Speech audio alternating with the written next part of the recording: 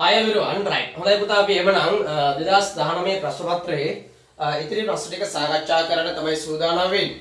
මේ වෙනකොට අපි ප්‍රශ්න 12ට එනකන් සාකච්ඡා කරලා තිබෙන්නේ. 13 වෙනි ප්‍රශ්නේ සිට අපි සාකච්ඡාව ආරම්භ කරනවා. හරි? right. කියමු බලන්න ප්‍රශ්න මගෙත් එක්කන් test number 13. Some employment opportunities advertised in a local newspaper are given below. Some employment opportunities යම් රැකියා අවස්ථාවන් පැහැදිලිද? Right, advertise පළ කරලා තිබෙනවා right in a local newspaper right argument මොකද්ද දේශීය පත්තරයක පළ කරලා තිබුණු right රැකියා අවස්ථාවන් තමයි මේ දීලා තියෙන්නේ පහළ right match them ඒවා ගලපන්න with the descriptions ඒ වගේ විස්තරයන් සමග right of people given දීලා තියෙන පුජ්‍යලයන්ගේ විස්තරයන් එක්ක ඒ අදාළ රැකියාව කාටද ගැලපෙන්නේ කියන එක තෝරන්න write the correct letter of the advertisement in the box right correct letter එක නිවැරදි අක්ෂරය තමයි පුතා තෝරන්න තියෙන්නේ right අක්ෂර දීලා තියෙනවා A B C D වශයෙන් ඒ අදාළ අක්ෂරය තෝරලා right description එක ඉදිරියේ තියෙනවා box එකක් ඒ box එකෙන් right නිවැරදි පිළිතුර තියන්න ඕන හරි බලන්න ඉස්සෙල්ලාම අපි advertisements බලලා ඉමු right මෙන්න දාලා තියෙන පත්තරේ තිබුණ දැන්වීම right here a snack bar service person right friendly and energetic experience not essential Saturday and Sunday only call or drop in at Kingsway Center Badulla right phone number එක දීලා තිබෙනවා right manager ට call එකක් දෙන්න කියලා දීලා තියෙනවා නේද ඊට පස්සේ snack bar එකක් පුංචි නේද right පොඩි කඩයක් තියෙනවා ඒකේ වැඩට තමයි අපිට අවශ්‍ය වෙන්නේ friendly හරි මිත්‍රශීලී එවැගේම කාර්යශූර energetic right experience not essential අත්දැකීම් නම් මේකට ඕනේ නැහැ කියලා කියනවා පැහැදිලිනේ right පොඩි බීමහලක් නේ ඒක නිසා ලොකු අත්දැකීමක් ඕනේ නැහැ කියලා කියන්නේ වැඩ කරන්න තියෙන පුතේ Saturday Sunday පැහැදිලිද right සෙනසුරාදා සහ ඉරිදා කියන දවස් දෙකේ විතරයි වැඩ කරන්න තියෙන්නේ right call කරන්න දාලා දුරකථන අංකය දීලා තිබෙනවා right එතකොට help කියලා දීලා තියෙන තරම උදව්වක් නේද යම් කෙනෙකුට දෙන උදව්වක් විදිහට තමයි ඒක right පළ කරලා තිබෙන්නේ ඊළඟ B බලමු B advertisement එක right guest favorites hotel right guest favorites hotel එකේ තමයි මේක තියෙන්නේ බලමු requires a part time waiter waitress right මොකද require right අවශ්‍ය කරනවා part time full time නෙවෙයි පුතා part time right waiters ලා right එහෙම නැත්නම් waitress සේවකයෝ සේවිකාවන් තමයි ඕන කරන්නේ right only applicants with experience and good references need apply right experience තියෙන්න ඕනේ හැබැයි මේකට නිකම් බෑ hotel වල වැඩ කරා කියලා experience අත references නේද නිර්දේශන reference එක කියන්නේ මම අහවල් ආයතනයේ අතන මෙතන වැඩ කරා කියලා මොනවා හරි නිර්දේශන ලියුම් කියුම් right ඒ වගේ දේවල් තියෙනවා නම් වැදගත්. කියන්නේ experience එක ඕනේ කියලා කියන්නේ. හරිද? right excellent wages එතන wage එක කියන්නේ පුතේ වේතනය කියන්නේ පඩිය right හොඳ පඩියක් ගෙවනවා හොඳ පඩියක් ගෙවනවා means right on duty right තමන් රාජකාරිය එහෙම නැත්නම් රැකියාව කරන කාල සීමාව තුල right ආහාර එහෙම නැත්නම් කෑමක් දෙනවා කියලා කියනවා දුරකථන අංක දීලා තියෙනවා ඒවට right නේද office hours කාර්යාල වේලාවන් තුල කතා කරන්න කියලා තියෙනවා නේද right එතකොට එතන waiter කෙනෙක් එහෙම නැත්නම් waitress experience එකක් තියෙන්න ඕන කෙනෙක් right hotel එකකට right ඊළඟ C wanted a baby sitter from January to July. Baby sitter කියන්නේ පුතේ කුඩා දරුවන් බලා ගන්න කෙනාට තමයි baby sitter කියලා කියන්නේ. පැහැදිලිනේ? කුඩා දරුවන් බලා ගන්න කෙනෙක් ඕනලු ජනවාරි ඉඳලා ජූලි වෙනකම්. right ඊළඟ right warm and kind hearted හරිම උණුවන හදවතින් warm and kind hearted කියන්නේ පුතේ උණුවන හදවතකින් යුක්ත කෙනෙක් වෙන්න ඕනේ. ඒ කියන්නේ හරි කරුණාභාරිත කෙනෙක් වෙන්න ඕනේ කියලායි කියන්නේ. පැහැදිලිනේ? warm and kind hearted right hours වැඩ කරන්න තියෙන වැඩ පැය ගන්න තමයි පුතේ 8:30 to 5 උදේ 8:30 ඉඳලා 5 වෙනකම් right Monday to Friday right references required ඒකත් මොකද්ද experience එක තියෙන කෙනෙක් නම් වඩාත් හොඳයි මොකද්ද references required right නිර්දේශයක් අවශ්‍යයි කාගේ හරි නිර්දේශයක් අවශ්‍ය වෙනවා කියලා කියනවා right for further details right for number එක දීලා තියෙනවා further details වැඩිදුර තොරතුරු වැඩිදුර විස්තර සඳහා further details right okay අදාළ දුරකථන අංකය දීලා තියෙනවා right ඊළඟ D advertisement D cleaner required for 12 floor modern office right block in the station road jail right මොකද්ද cleaner right පිරිසිදු කරන්නෙක් අවශ්‍යයි for right 12 floor modern office block right මොකද්ද right modern office block එක 12 floor එකේ 12 වෙනි තට්ටුවේ තියෙන right in the station road jail station road එකේ එතකොට තමයි අදාළ කොට නැගිලා තියෙන්නේ ඒක පිරිසිදු කිරීමට පිරිසිදු කරන්නෙක් අවශ්‍ය කරනවා right 2 hours per day right එක දිනකට වැඩ කරන්න තියෙන පැය දෙකයි Monday to Friday right Monday ඉඳලා Friday වෙනකම් හැබැයි වැඩ කරන්න ඕන right to finish work before 8 am right මොකද්ද 8ට කලින් පිටසුදු කිරීම right අවසන් කරන්නට ඕන. පැහැදිලිද? right. wage right. එතන තියෙනවා පුතා වේතනයේ පඩිය 20,000 per month. මාසෙකට 20,000ක් දෙනවා. right. වැඩ කරන්න තියෙන්නේ පැය 2යි. උදේ 8ට කලින් වැඩ ටික ඉවර කරන්න ඕන. පැහැදිලිද? සතිය දින 5 right වැඩ කරන්න තියෙනවා. right. okay. ඊළඟට අපි බලමු. Full time cook for new and exciting cafe venture. Good conditions, pay and working hours can be negotiable. Right, full time, right, පූර්ණ කාලීන, අර්ධ කාලීන නෙවෙයි, part time, අර්ධ කාලීන, පූර්ණ කාලීන රැකියාව තමයි මෙතන තියෙන full time එකක්. Right, for a new and exciting right cafe venture. මොකද්ද පුතා? තේකඩ ව්‍යාපාරයක්. පැහැදිලිනේ? අලුතින් ස්ථාපිත කරපු තේකඩ ව්‍යාපාරයක් සඳහා තමයි right full time cook කෙනෙක් අවශ්‍ය වෙන්නේ. right good conditions හොඳ තත්ත්වයකින් යුක්තයි ඉහළ තත්ත්වයකින් යුක්ත ව්‍යාපාරයක්. pay and right working hours right ගෙවීම් සහ වැඩ කරන පැය ගාන can be negotiated right සාකච්ඡා කරලා නේද කතා බහ කරලා right විසඳ ගන්න පුළුවන්. negotiate කරන මොකද්ද? කතා කරලා right කතාවටපත් වෙන්න පුළුවන්. පැහැදිලිද? පඩිය ගැන සහ වැඩ කරන වෙලාව ගැන. apply green cafe කියලා ෆෝන් නම්බර් එක දීලා තිබෙනවා. right එහෙනම් ඔන්න advertisement පහ අපි බැලුවා. දැන් බලමු description of people right මිනිස්සුන්ගේ විස්තර. එතකොට බලමු මොන පුජ්‍යලයටද මේ රැකියාව ගැලපෙන්නේ කියලා. හරිද පුතා? right බලමු first description එක. right පළවෙනි විස්තර කිරීම. a person with two small children right මොකද්ද? පුංචි දරුවෝ දෙන්නෙක් ඉන්නවා.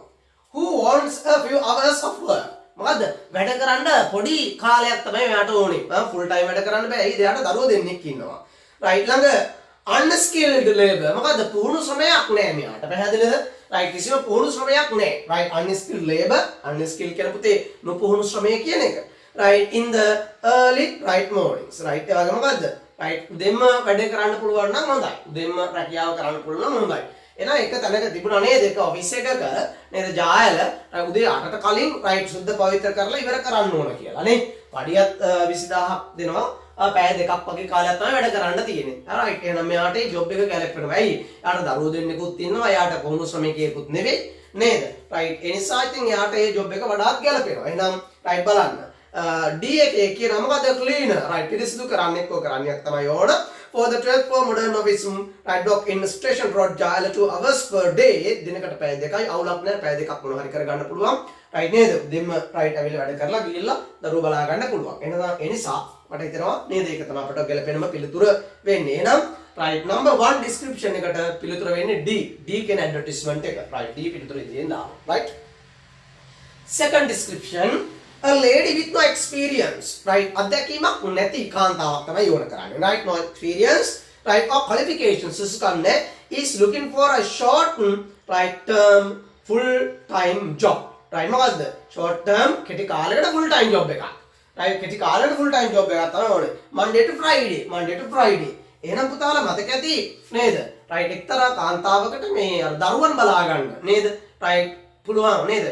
short term කෙටි කාලයකට full time job එකක් නේද? right Monday to Friday. A advertisement එකෙත් එහෙමම තමයි තිබුණේ. බලන්න C advertisement එක right wanted a lady right sitter from January to July. අන්න කෙටි කාලයක් ගැලපෙනවා. right warm and kind hearted right වැඩ කරන්න ඕන පැය ගාන 8:35 right Friday Monday to Friday ගැලපෙනවා. right එහෙනම් මෙතනත් කියන්නේ Monday to Friday නේද? description එකේ දීලා තියෙනවා Monday to Friday. එහෙනම් අත්දැකීම් නැති කාන්තාවක් right පූර්ණ කාලීන වැඩ කරන්න පුළුවන් කෙටි කාලයකට. පැහැදිලිද? එහෙනම් ගැලපෙන පිළිතුර වෙන්නේ C advertisement එක description 2 වලට right ගැලපෙනවා match වෙනවා. right එහෙනම් let us see එක දාන්න. right description 3 a student with no experience who cannot work on weekdays. සතියේ දිනවල වැඩ කරන්න බෑ. experience එකක් උනේ. පැහැදිලිව ස්ටුඩන්ට් කෙනෙක්. එයා ඉගෙන ගන්න කෙනෙක්. ඉගෙන ගන්න කෙනෙක්ට full time කරන්න බෑ. experience උත් එයාට නෑනේ. ඒ නිසා එයාට ගැලපෙනවා අර සෙනසුරාදා ඉරිදා ජොබ් එකක් කරන්න තිබුණා නේද? right tea cafe right එකක නේද? cafe එකක තිබුණා. right එහෙනම් ඒ පිළිතුර තමයි ගැලපෙන්නේ right snack bar එකක නේද? right snack bar එකක right snack bar serving person right survey කරන්න තමයි එයාට තියෙන්නේ. friendly and energetic experience not essential right Saturday and Sunday right only right එයාට ඒක ගැලපෙනවා. එහෙනම් පිළිතුර වෙන්නේ A right A right එහෙනම් description 3 වලට advertisement A match වෙනවා. right ඊළඟ a student who has followed a course in a hotel school is now looking for a first full time job. right මොකද්ද? මෙයා hotel school එක work කරපු කෙනෙක්. එතකොට right මෙයා මේ පළමු රැකියාව විදියට බලාපොරොත්තු වෙනවා. right then job එක නේද right එයා hotel course එකක් කරලා තියෙන්නේ looking for a right for his first full time job right එහෙනම් hotel එකක මෙයාට වැඩ කරන්න right job එකක් තිබුණා full time job එකක් පැහැදිලිනේ right එතකොට මෙයාගේ working hours right essential නෑ අත්‍යවශ්‍ය නෑ කියලා කියනවා නේද right එhmenan අපිට එතෙන්ට ගැලපෙනවා පිළිතුර right E right full time job එකක් වෙන්නට ඕනේ cook for new exciting cafe venture good conditions right එහෙනම් අද full time job එකක් right එහෙනම් එතෙන්ට පුතේ ගැලපෙන්නේ මොකද්ද පිළිතුර E right E right බලන්න ඊළඟ right E sorry number 5 a person with many years of experience working in hotels වසර කීපයක් hotel වල වැඩ කරලා අත්දැකීම් තියෙන්න ඕන පැහැදිලිනේ හොඳ experience එකක් තියෙන්න is now looking for well paid part time employment in a hotel මොකද්ද හොඳට ගෙවන part time job එකක් hotel එකක right B පිළිතුරේ තිබුණේ එවැනි එකක් මේක බලන්න පුළුවන් requires a part time waiter waitress and a part time experience ඕන කියලා කියනවා නේද right only applicants with experience and good references need right එහෙනම් experience ඕන මෙයාට hotel එකේ වැඩ කරලා experience තියෙනවා right ඒ නිසා ගැලපෙනවා right file description එකට advertisement B right advertisement B right එහෙනම් ඔය විදිහට complete කරලා තියෙන්නට ඕනි හරි එහෙනම් අපි යනවා right ඊළඟ ප්‍රශ්නය question number 14 14 වෙනි ප්‍රශ්නය right බලන්න write a letter to one of your friends describing how you celebrated the teachers day in your school use about 100 words include the following activities done on the teachers day the role you played speeches made how you felt about the celebration right okay එහෙනම් මොකද්ද ඔයගොල්ලෝගේ school එකේ teachers day එක celebrate කරලා පැහැදිලිනේ ගුරු දිනේ නේද right world teachers day එක celebrate කරලා තියෙනවා ඉතින් දැන් මේ පිළිබඳව සඳහන් කරලා ඔයාගේ මිතුරට right letter එකක් ලියන්න කියන වචන 100ක විතර ඒ letter එකේ අන්තර්ගත කරන්න කියන පුතේ activities done on the teachers day එකේ ඔයගොල්ලෝ right කරපු ක්‍රියාකාරකම් මොනවද ඒ වගේම the role of you played එහි ඔබට අදාළ වැඩ කොටස ඔයා මේ ප්‍රෝග්‍රෑම් එක තුල ඔයාට කරුණු රාජකාරිය ඔයාගේ චරිතය මොකක්ද ඔයාගේ කාර්යභාරය මොකක්ද role of right you played කියනවා right දක්වපු කාර්යභාරය මොකක්ද speeches made මොනවද කතා හැම පැවැත්වුවා right how you felt about the celebrations right මේ සමරම පිළිබඳව ඔබට මොනවද දැනුනේ හැඟුනේ කියන එකයි right මෙතනදී කියන්නේ right එහෙනම් අපි මෙතනට තමයි right මේ letter එක ලියන්නේ right එහෙනම් WhatsApp group එකට දාලා තියෙනවා මේ letter එක right මම පුතේ පැහැදිලි කිරීම කරගෙන යන්න right okay number 30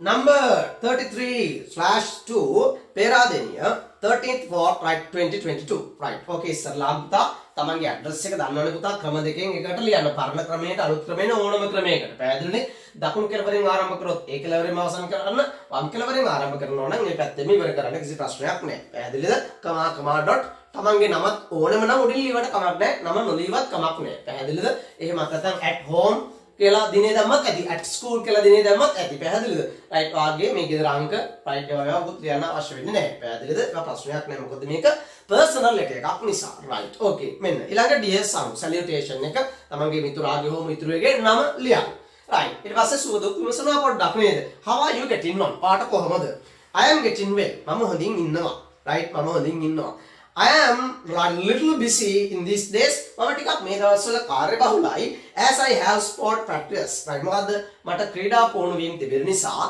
right මම පොඩ්ඩක් මේ දිනවල right ටිකක් කාර්යබහුලයි. How are you right family members? කොහොමද ආගේ පවුල උදවිය? right හොඳින් ඉන්නවද? How are you family members?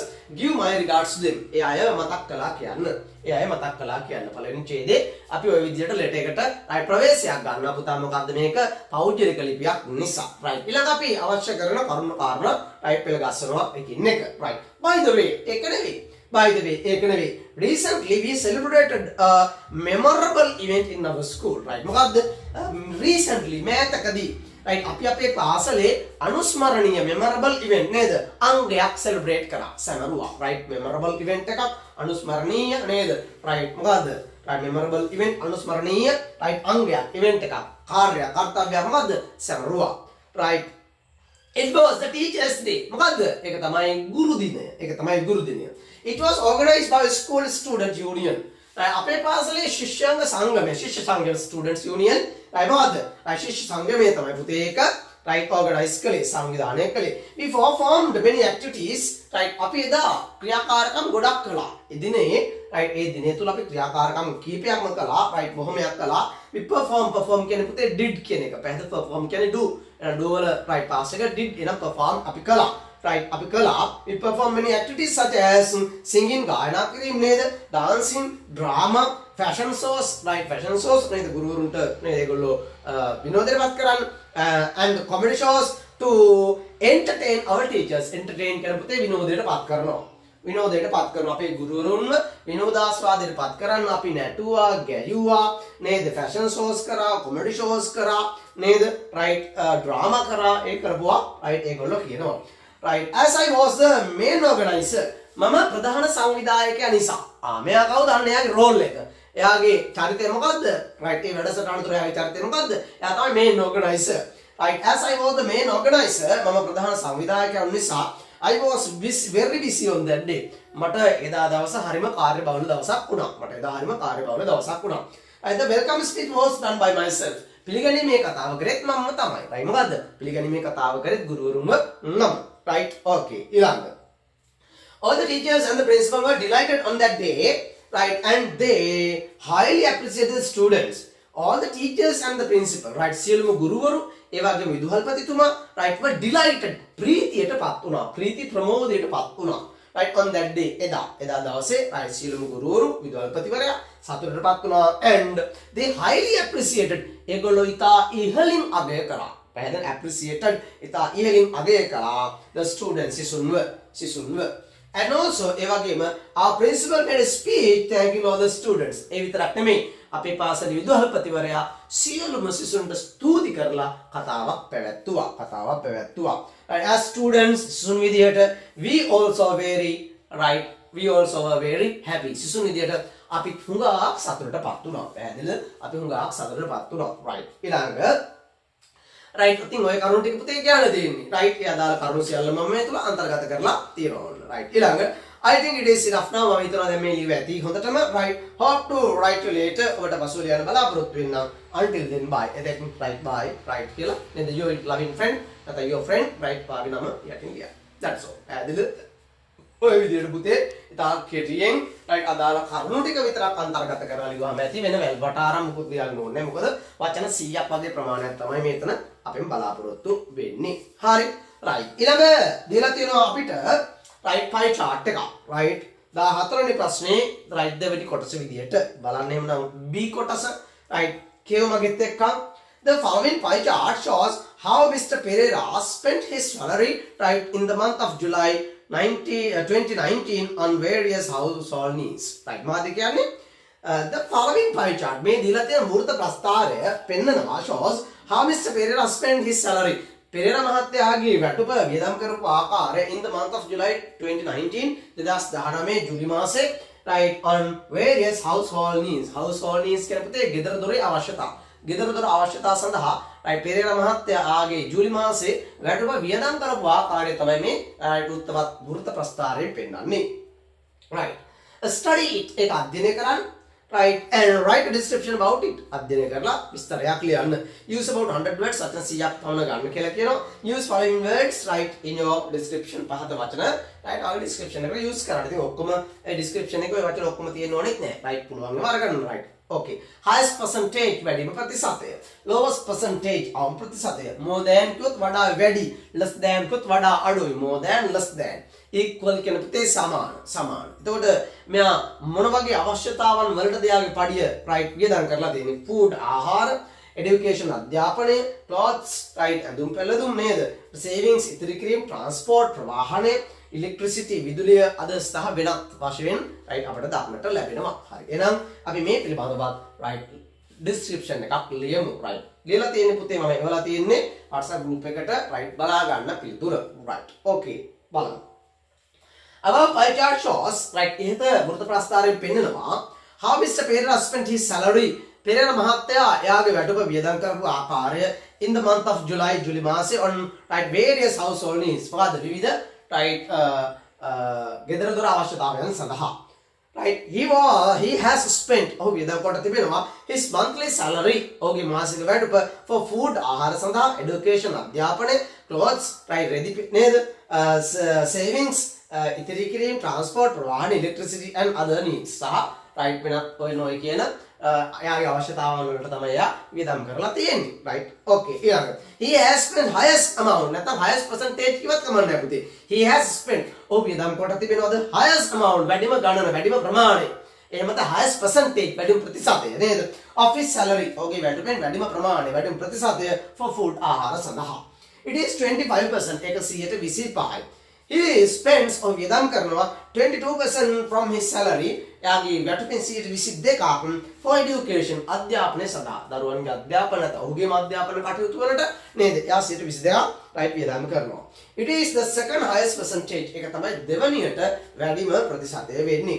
and also ඒ වගේම he has spent equal right percentages right මොකද equal percentage right සමාන ප්‍රතිශතයක් වියදම් කරලා තියෙනවා from his salary ඔහුගේ වැටුපෙන් for clothes ඇඳුම් පැළඳුම් and savings ඒ වගේම ඉතිරි කිරීම වලට. කීයක්ද right ඒ දෙකට සමාන ප්‍රතිශතයක් නේද right කීයද පුතේ 115ක් විතර තමයි right ඒකට වියදම් කරලා තියෙන්නේ. right එතන ඕගොල්ලෝ පුතේ ලියා ගන්න right for his clothes and savings it is 15% කියලා ලියා ගන්න. right ඒක 115ක් right එතන type කරලා නැහැ නේද right නිසා ලියන්න it is 15%.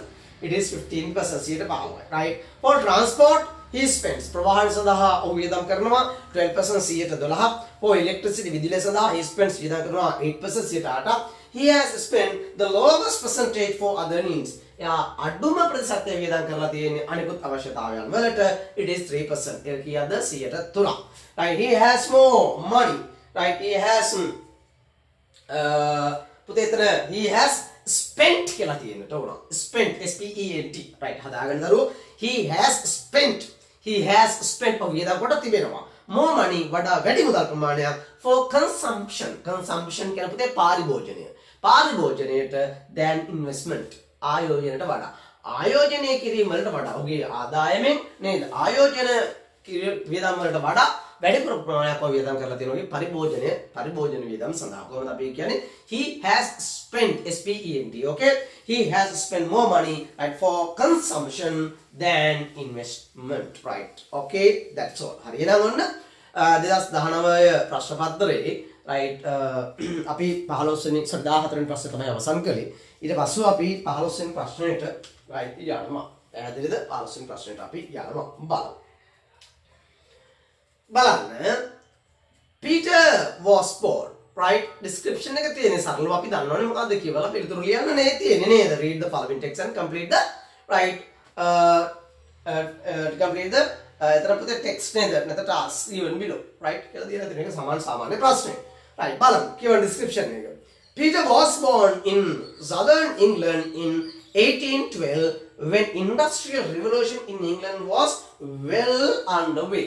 මොකද්ද කියන්නේ Peter was born. Peter කියන right දරුවා නැත්නම් පුජ්‍යලයා ඉපදලා තියෙන්නේ 1812 පැහැදිලි 1812 දකුණු එංගලන්ත ප්‍රදේශය තුල. පැහැදිලි දකුණු එංගලන්තයේ southern England right when industrial revolution ලස්සන වචනයක් industrial revolution කාර්මික විප්ලවය right කාර්මික විප්ලවය was well underway. මොකද්ද කාර්මික විප්ලවය හොඳටම පැවතෙන කාලය right well underway කියන්නේ පුතේ හොඳින්ම ක්‍රියාත්මක වෙන කාලය. පැහැදිලි කාර්මික විප්ලවය හොඳින්ම ගමනේ යෙදෙන එහෙම නැත්නම් ක්‍රියාත්මක කරන කාල සීමාව තුළ තමයි මෙයා ඉපදිලා තියෙන්නේ. right ඊළඟ as thousands of factories were opened right for businesses right ව්‍යාපාර සඳහා දහස් ගණන් right කර්මාන්ත නේද factories right කර්මාන්ත විවෘත වුණ නිසා right people left their farms ගොවියෝ මිනිස්සු මොකද කරේ ඒගොල්ලෝගේ right ගොවිතැන් කරපු ගොවිබිම් farms right අතහැරලා දාලා for the cities මොකද නගරයට ගියා යන්න. මොකද people left their farms මොකද යාළුවයි ගොවිපළ වල ටික අතහැරලා දැම්මා. ගොවිපළ වල අතහැරලා දාලා මිනිස්සු කොහෙටද ගියේ? නගරයට යන්න පටන් ගත්තා. But the dreams of making more money right and improving their lives right always did not come true. මොකද ඇයියාලා ගමේ ගොවිතැන් කටයුතු අතහැරලා නගරයට ගියේ? යාළුවට වැඩිපුර සල්ලි හම්බ කරන්න සහ ඒගොල්ලෝගේ ජන ජීවිතය සුගිත මුදිත එමෙතන දියුණු කර ගැනීමේ අපේක්ෂාවෙන් තමයි ගියේ. හැබැයි එහෙම ගියා කියලා right ඒගොල්ලෝ අපේක්ෂා කර පරිදි මොකද්ද ඒගොල්ලෝගේ සීනේ සැබෑ උනේ නැහැ come true කියන්නේ සැබෑ වෙනවා ඉෂ්ට වෙනවා සිද්ධ වෙනවා එතකොට ඒගොල්ලෝගේ බලාපොරොත්තු ඉෂ්ට උනේ නැහැ කියලායි කියන්නේ මොකද්ද පුතේ but their dreams of making more money make more money කියන්නේ වැඩිපුර මුදල් හම්බ කරනවා right and improving their lives සහ ජීවන තත්ත්වය ඉහළ දමා ගන්නවා ඕකේ අපේක්ෂාවෙන් තමයි නගරයට ගියේ right always did not come through මොකද සෑමීටම සැබෑ උනේ නැහැ එහෙම නගරයට ගියපු කීප දෙනයි right ඒ තමන්ගේ මුදල් හම්බ කරන කටයුතු සහ ජීවිතේ ගුණත්වය ඉහළ දමා ගත්තේ කියලායි කියන්නේ පැහැදිලිද men and women පිරිමි අය ගෑනු අය දෙකොල්ලෝ and even children ළමයින් පවා often exchange කියන හුවමාරුනා කියන එක පුතේ exchange හුවමාරු වෙන exchange right backbreaking work ඉතා දුෂ්කර කාර්යවල පුතේ දැන් backbreaking කියලා කියන්නේ මේ කායික විතා දුෂ්කර කියන එක හරියද right තා මහන්සියෙන් කරන කටයුතු job වල තමයි නිරත වෙන්න සිද්ධ වුනේ right backbreaking work in the fields right මොකද්ද ඒ field එකේ ඒ ක්ෂේත්‍රය තුල කාර්මික ක්ෂේත්‍රය තුල for the burden and danger of factory work මොකද්ද පුතේ ඉතින් burden කියන්නේ පීඩාවටපත් කියන එක ඉතා පීඩාකාරී right එපා වුණ පීඩාකාරී factory works right මොකද්ද කර්මාන්ත වැඩවල තමයි මේගොල්ලෝ නිරතුරුව හරිම භයානකයි පැහැදිලිද හරිම පීඩාකාරී හරිම භයානකයි දැන් කරන්න දෙයක් නැහැ පිරිමිගේ හැර විතරක් නෙවෙයි බොහෝ විට ළමයින් පවා ඒ වගේ වැඩ කරා කියලායි කියන්නේ බොහොම අමාරුවෙන් අපහසුවෙන් සහ right යම් ඉහළ අවදානම් තත්ත්වයන් යටතේ ඊළඟ Peter's family moved to London Peterගේ family එක ලන්ඩන් වලට ගියා right when he was 5 එයාට අවුරුදු 5ක් වෙනකොට තමයි අවුරුදු 5 දී තමයි මේගොල්ලෝ ලන්ඩන් වලට ගිහලා තියෙන්නේ his father John එයාගේ තාත්තා කවුද පුතේ John work as a clerk කෙනෙක් විදියට ලිපිකරුවෙක් විදියට තමයි right පීටර්ගේ තාත්තා වැඩ කරේ work as a clerk so he was better off than many people in London එයාගේ තාත්තා කර්මාන්තයක හිටපු ක්ලාක් කෙනෙක් ඒ නිසා ලන්ඩන් වල හිටපු මේ අනිකුත් මිනිස්සුන්ට වැඩිය මේගොල්ලෝ well off ඒ කියන්නේ මොකද්ද ඉතා ඉහළ තැනක හිටියා පැහැදිලි යම් ධනවත්භාවයක් අන්න ලස්සන වචනේ right යම් ධනවත්භාවයකින් යුක්තව තමයි මේගොල්ලෝ හිටියේ යම් ධනයක් යම් වත්කම යම් හැකියාවක් මේගොල්ලොන්ට තිබුණා පැහැදිලිනේ better off right than many people in London right but නමුත් with this large family right එයාගේ ලොකු පවුලක් තියලා තියෙනවා එයාගේ ලොකු පවුල සහ right and love of entertaining ඒගොල්ලෝ හරි වින්දනයට ජොලියට බර කට්ටියක් මම හදන පීටර්ගේ ෆැමිලි එක හරි ජොලියට බරකම නිසා සහ පවුල ටිකක් සමාජික පිරිසෙන් වැඩි පිරිසක් වුණ නිසා පැහැදිලිද right විශේෂයෙන්ම නේද ඒගොල්ලෝ ෆන් එකට බර වෙච්ච කට්ටියක් වුණ නිසා right he and his wife constantly lived right beyond their means Peter සහ පීටර්ගේ බිරිඳ නේද sorry පීටර්ගේ තාත්තා right පීටර්ගේ තාත්තා සහ ඒ පීටර්ගේ අම්මා right නේද ජෝන් නේද පීටර්ස් father ජෝන් සහ ජෝන්ගේ wife constantly අකණ්ඩව එක දිගටම lived beyond their means ඒගොල්ලෝගේ වත්කමට වඩා වැඩිපුර means කියන්නේ පුතේ වත්කම අතමිට ධනවත්කම කියන එක හරිද right ඒගොල්ලෝ මේ ජොලියට බර ජීවිතේ නිසා මොකද්ද කරේ තමන්ට අතට එන ගානට වඩා වැඩිපුර විදියට මේගොල්ලෝ වියදම් කරලා මොකද ජීවිතේ එක මේ වැඩිපුර විනෝද වෙන්න පටන් ගත්තා. පැහැදිලිද? right ඊළඟ when Peter was 12 පීටර්ට අවුරුදු 12ක් වෙනකොට John was arrested. පීටර්ගේ තාත්තා අත්අඩංගුවට ගන්නවා. අත්අඩංගුවට පත් වුණා for failing to pay a debt. මොකද ණයක් ගෙවන්න අපහසු වෙලා. right මොකද්ද? right සල්ලි හම්බෙන්නේ විනෝදයට වැඩිපුර වියදම් කරපු නිසා නේද? විනෝද වෙන්න පවුලේ කටයුතු වල right එනිසා මොකද්ද කරේ? එයා ගත්ත ණයක් ගෙවා ගන්න බැරුව අත්අඩංගුවට පත් වුණා. He was sent to debtors prison. එයා යවුවා ණයකරුවන්ගේ සිරමැදිරියට. debtor කියලා කියන්නේ ණයකරුවන පුතා. debtor ණයකරුවන්ගේ සිරමැදිරියට එයා යවුවා. Where people were kept right මිනිස්සු තියෙන තැනක් මොකද්ද? debtors prison කියන එක until they could pay back money they right on. මොකද්ද? එයාලා අර ගත්ත ණය ප්‍රමාණය ගෙවනකම් මොකද කරන්නේ? හිරේට දාලා තියෙනවා. right හිරේට ගාලා තියෙනවා එහෙනම් ඒ සිර මැදිරියකට තමයි පීටර්ගේ තාත්තා ජෝන්ව right අතුලත් කරේ right යවුවා right ඊට පස්සේ මොකද කරේ Peter was taken out of school right මොකද දැන් තාත්තත් නැහැනේ right තාත්තත් නැහැ මොකද පීටර් ඉස්කෝලේ යන නතර කරා පැහැදිලිනේ right Peter was taken out of school right and force කියන පොතේ බල කරනවා right බලපෑම් කරනවා පීටර් ඉස්කෝලෙන් එළියට අරගෙන to work in a shoe polish factory මොකද්ද පීටර්ව shoe polish right සපත්තු polish factory එකක වැඩ කරන්න පීටර්ව පෙළඹෙවුවා නැත්නම් බලපෑම් කරා right ඊට පස්සේ මොකද්ද කරන්නේ factory wrap කියන පුතේ ඔතනම and pasting labels, right? Or on bottles මොකද්ද අර බෝතල් උඩ ලේබල් දාලා ගන්නවා right ඒ වගේ දේවල් තමයි මේක මෙයා මේකේ කරේ නේද right අර පැක් කරන ඒවා ඔතන කරන කටයුතු ලේබල් දාලා වගේ පොඩි දේවල් කරා. ඉතින් මෙයා තාම අවුරුදු 12ක පුංචි ළමයි right.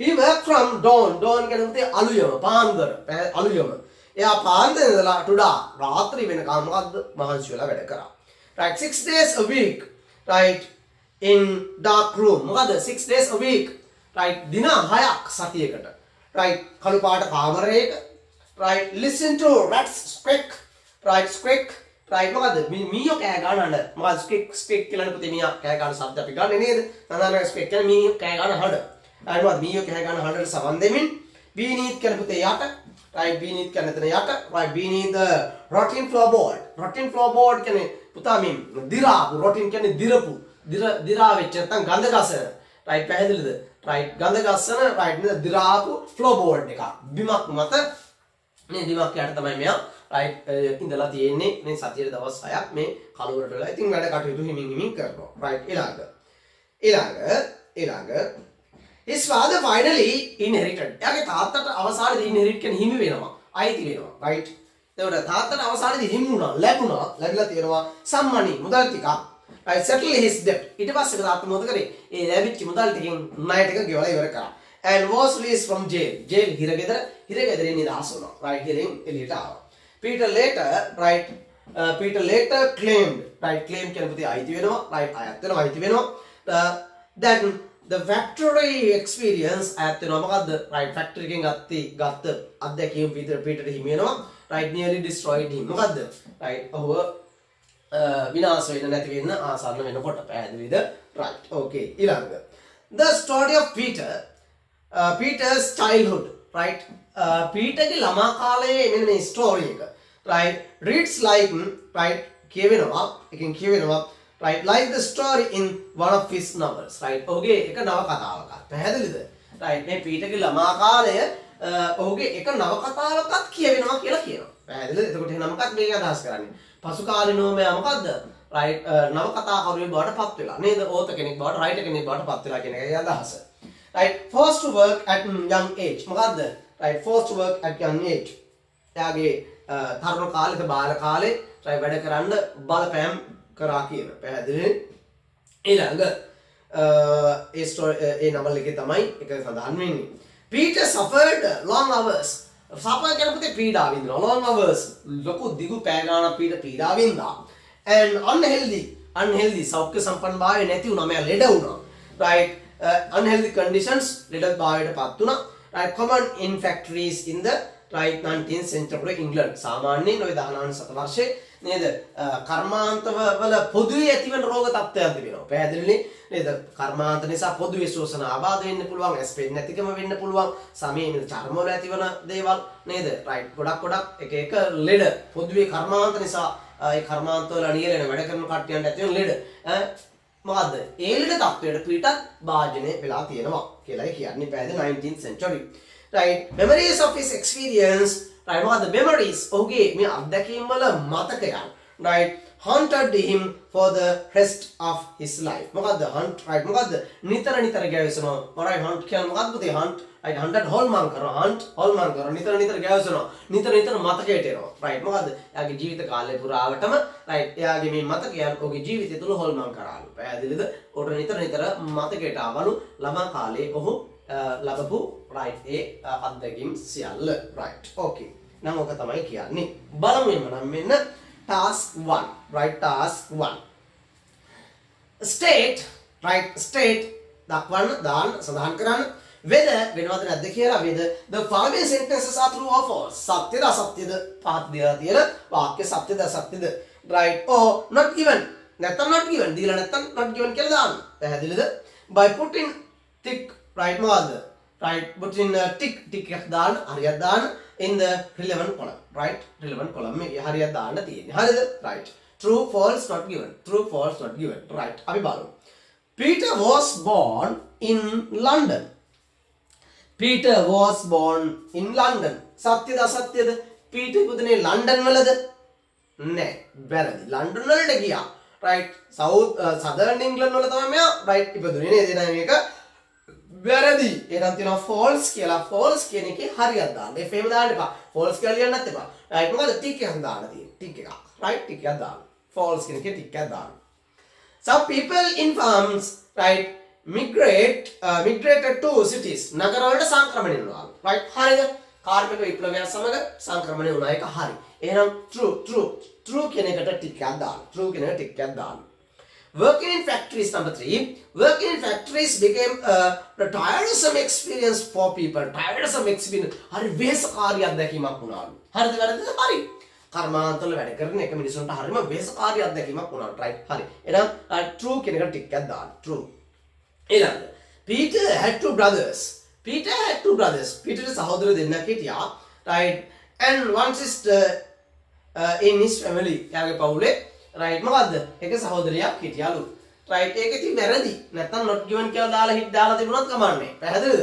right ඒක false. right එහෙනම් false කියන එකේ right tick එකක් දාන්න. නැත්තම් not given ඒක ඒ සම්බන්ධව දීලා නැහැ. පවුලේ සමාජය ගොඩක් ඉන්නවා කියලා නම් තියෙනවා. නමුත් හරියට ඉන්න ප්‍රමාණය දීලා නැහැ.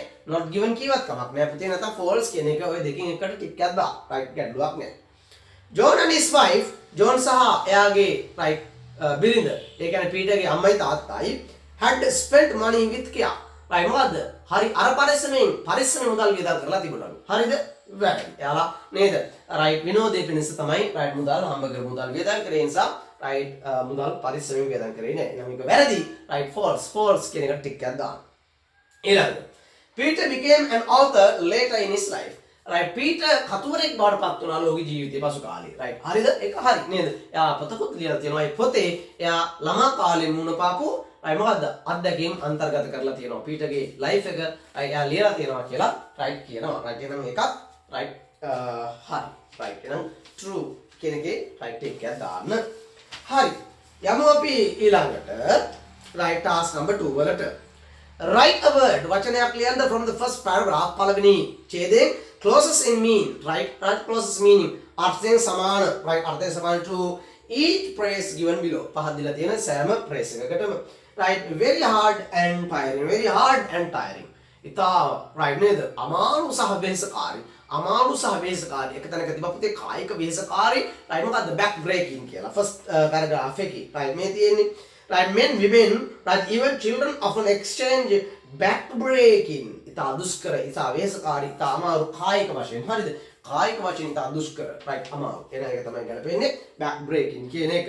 ඊළඟ possibility of harm or injury right මොකද්ද possibility of harm right හානි වෙන්න injury තුවාල වෙන්න ඉඩකඩ වැඩි right එන මොකද්ද danger right අනුතරදායක නේද danger අනුතරදායක තත්ත්වයක් right තුවාල වෙන්න ඉඩකඩ හානි වෙන්න ඉඩකඩ වැඩි right danger right ඊළඟ number 2 write a sentence in paragraph 2 right which says that Peter's father had a fairly good life right Peter ගේ තාත්තට right මොකද්ද හොඳ ජීවිතයක් තිබුණා සාමාන්‍ය හොඳ ජීවිතයක් තිබ්බා right කියලා කියන වාක්‍ය මොකක්ද කියලා අහනවා පැහැදිලිනේ right මොකද්ද එයා ක්ලාක් කෙනෙක් විදිහට වැඩ කරා කියලා තිබුණා නේද right ඒක තියෙනවා පුතා දෙවෙනි ඡේදයේ තියෙනවා මේ බලන්න Peter's family moved to London when he was 5 ඊළඟ වාක්‍ය his father John worked as a clerk so he was better off than many people in London අන්න ඒ වාක්‍ය ලියන්න right his father worked නැත්නම් John ඕනෙත් නෑ